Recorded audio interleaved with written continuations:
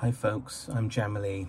Now this is going to be a different video from what I have done previously.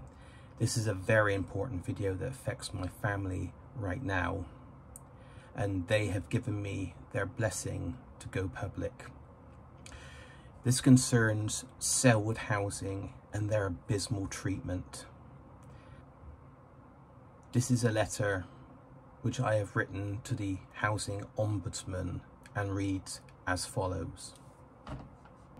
To whom it may concern, I am reaching out to you on behalf of my family and crucially my uncles Martin and Ian Dutch, who reside at 14 Cedar Grove, Trowbridge, BA140HT, to express issues pertaining to Selwood, their conduct against Martin and Ian since the passing of my nan, Doreen Dutch, who died suddenly on December 21st, 2023.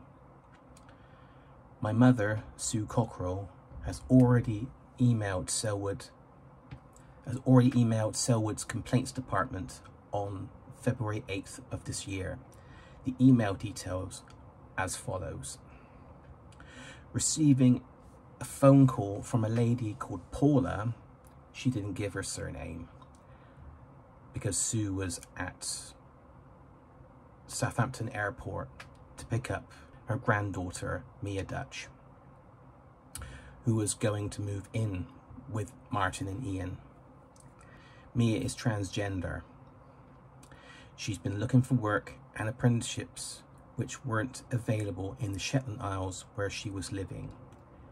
After Nan's passing, Mia was offered the room, but Paula informed us that this wasn't allowed, but Mia had nowhere else to go.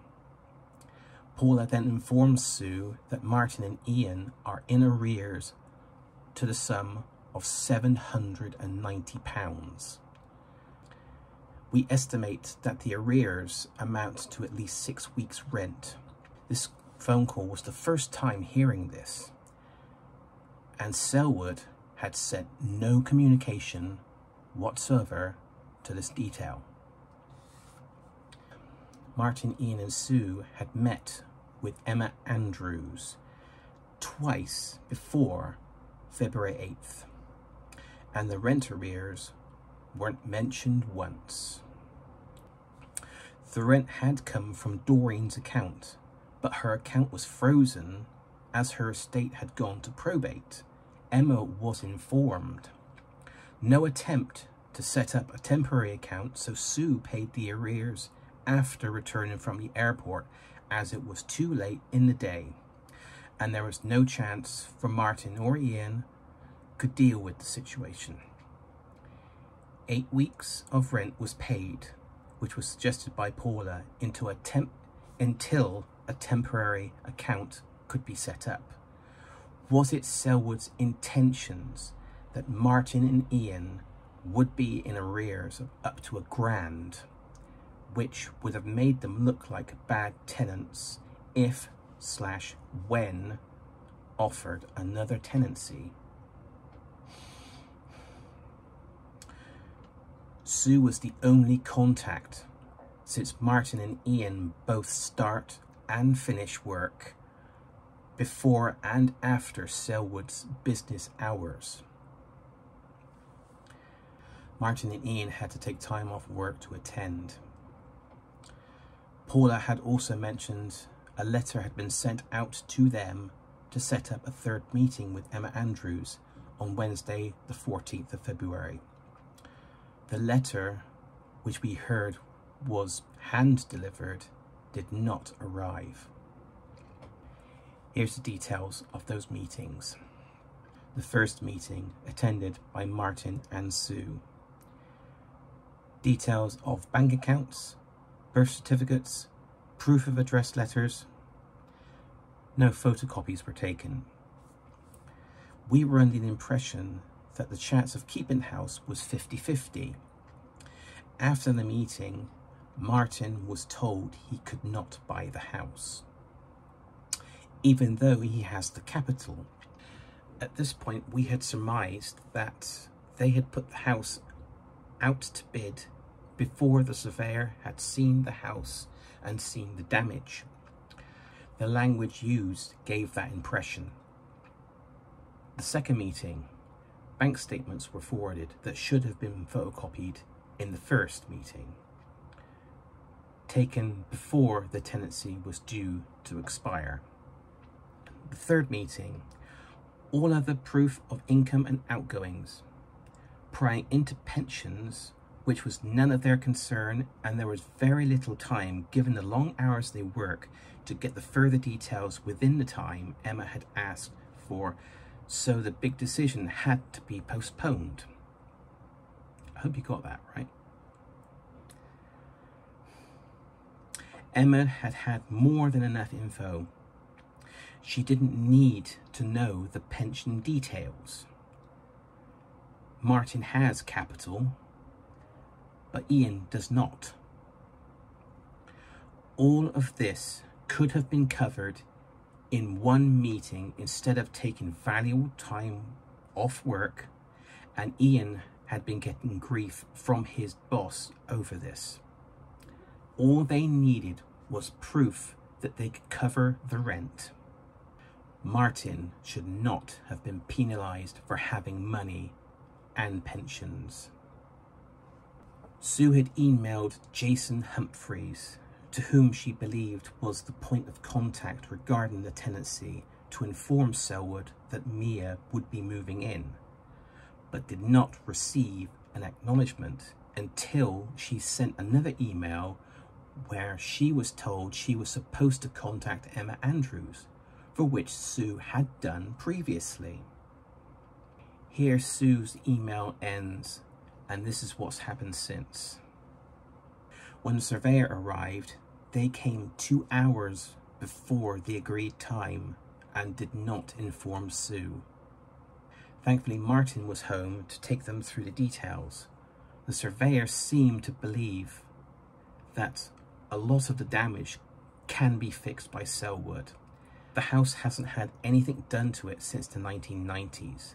The mould in the kitchen, in the cupboards, is so deep that a touch-up is impossible. Selwood has said that in the most recent letters that they were going to leave the kitchen until 2025. They also say that the bathroom, also covered in mould, will not have any work done on it for the next 10 years. Windows, doors need replacing. The radiators are in the wrong place. The ceilings are subsiding. There's asbestos in the front windowsills in the living room, and they are exposed. The outhouse has a hole in the ceiling from a job that was never finished back in the 1990s. The house needs an overhaul. We think at least 50 grand for everything, but Selwood is adamant that they can fix it all, but have not taken into consideration the amount of work it's going to take. We requested the right to buy before Nan passed, but Selwood said they wouldn't give until after the new year. After that, nothing. Selwood doesn't want Martin and Ian to have the house. The best scenario is to allow Martin to buy it. He has the money to put down a sizable deposit and fix it up. But the way Selwood has treated him and Ian has been cruel. Selwood hasn't listened to the concerns brought forward. They have acted in a manner detrimental to their principles, disrespectful and belligerent. My family has been living there since 1964. Doreen and her late husband Frank and their children Sue, Carol, Ian and Stephen were the first tenants. They had 2 more children, Anthony in 1965 and Martin in 1970. Martin and Ian had moved out but circumstances brought them back. Martin came back in 2017 and Ian in 2021.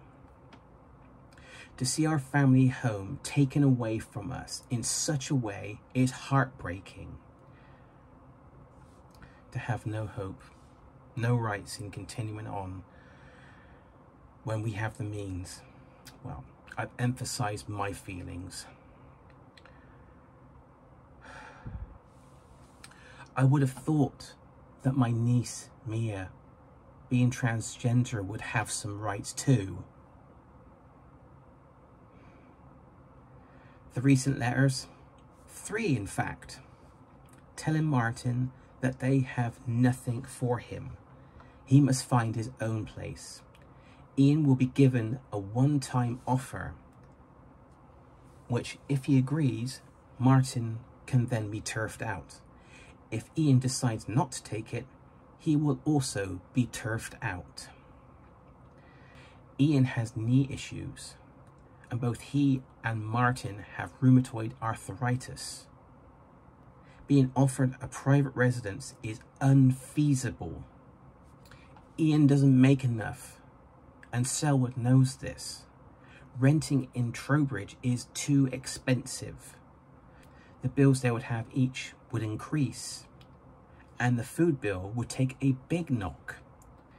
If they were to be moved out, why not offer them a 2-bedroom house so they can split the bills? Or better still, let them stay and negotiate with Martin. The further language used in the letters is confusing as it continues to be disrespectful. Selwood is planning to start work in May, yet made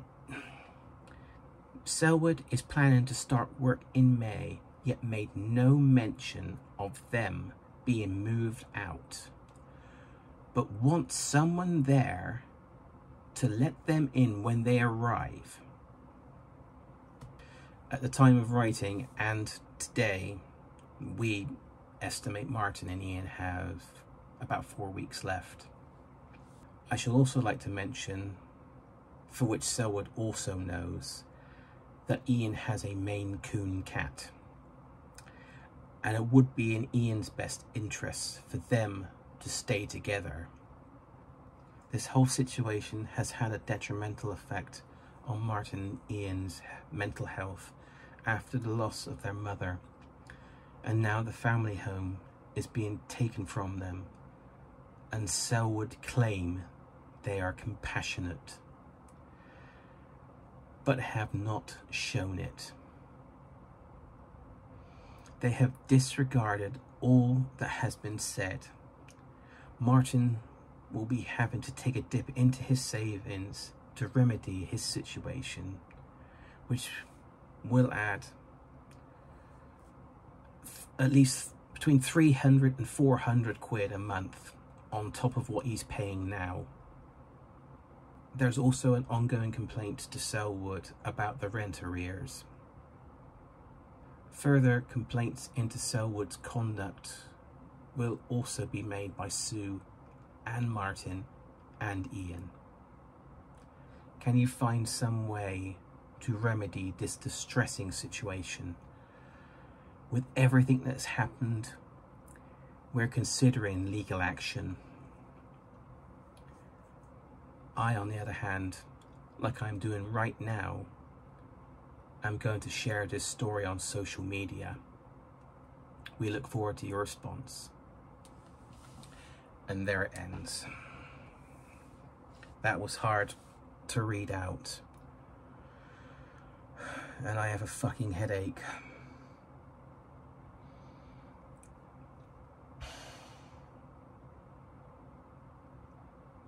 The government has moved the goalposts so many times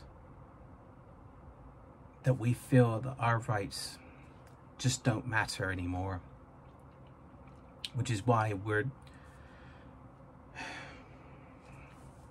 and the fact Selwood has acted, they have the audacity to say that they're compassionate, they're kind, they care, Nothing that has happened in the last few weeks has proved any of that. That's all I want to say on the subject. Please share around, because this is important. Right, that's all I want to say. Cheers.